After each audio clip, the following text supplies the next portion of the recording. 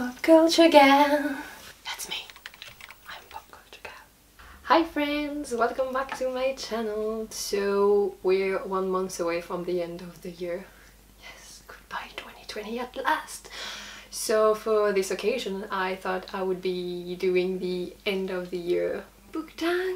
First question is, are there any books you started this year that you need to finish?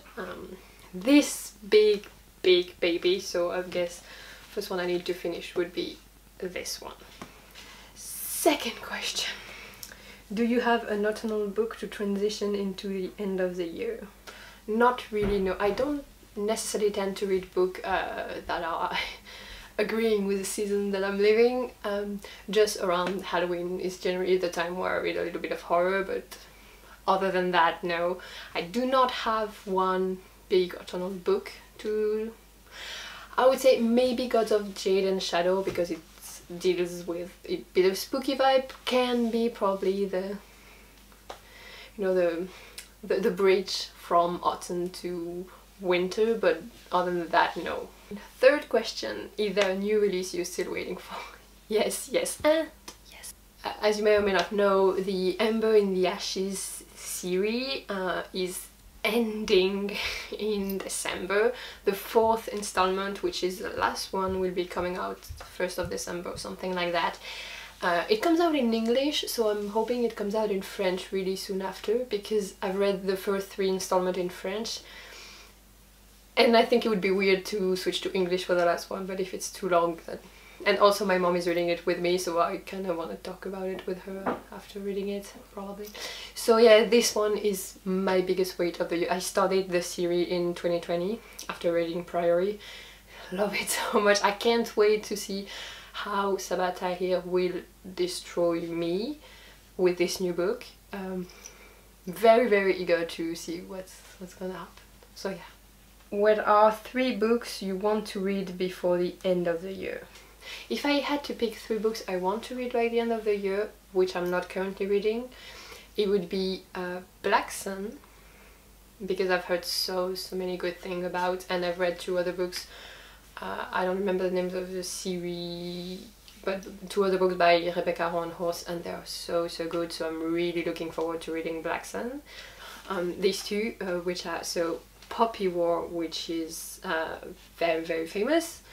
I've heard so many people talk about it and everyone is praising it, so I'm really looking forward to reading it, and I think I'm gonna try and read it in 2020. So I still have 1 month for that, so yay. And Jade City, I think it's a fantasy also. Apparently it's really good.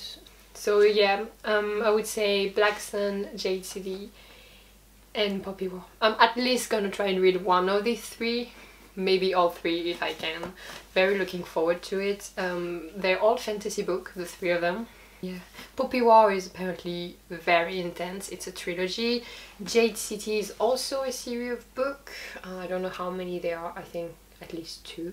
5. Is there a book you think it could still shock you and become your favorite book of the year?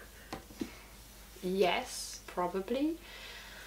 From what I haven't read, I would say for now my favorite book of the year is Priory, which will still always hold a special place in my heart. From what I've heard from Poppy War and Black Sun, I think maybe it could be...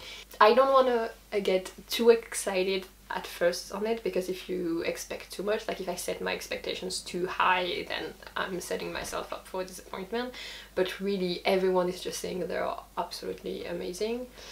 So I really want to read Poppy War. I was thinking maybe delaying it to 2020 so Priory can stay my favorite book of the year. And have you already started making reading plans for 2021? No, I read a lot in 2020, mostly because I was unemployed and there was a quarantine, you know, there was a lockdown, so I was at home. So far I have read, figuring out my Goodreads, I have read 144 books in 2020. I was setting up for 52, like 1 book a week, but now I'm like way over that. So my goal for 2021 is at least 1 book a week, so 52. If I can get to 100, then yeah. I'm trying to, by the end of 2020, do 150 because it's only 6 books. And I think I can do it. So yeah, this was the book tag for the end of the year. Thank you for watching. See ya! Bye!